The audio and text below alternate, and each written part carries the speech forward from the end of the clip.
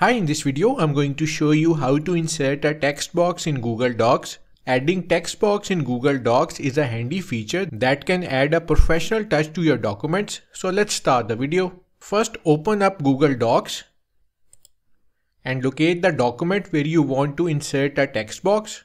Now head over to the top menu and click on Insert. Hover over Drawing and in the drop-down menu, select New.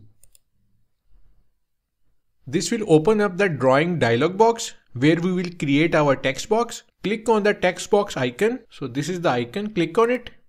Now click and drag to create the size of your text box directly on the canvas. Once your text box is in place, go ahead and type in your desired text. You can also format the text using the options in the toolbar. You can adjust the font size, color and more. Click on Save and Close. This will save your text box and you can then click on it to move or resize it within your document.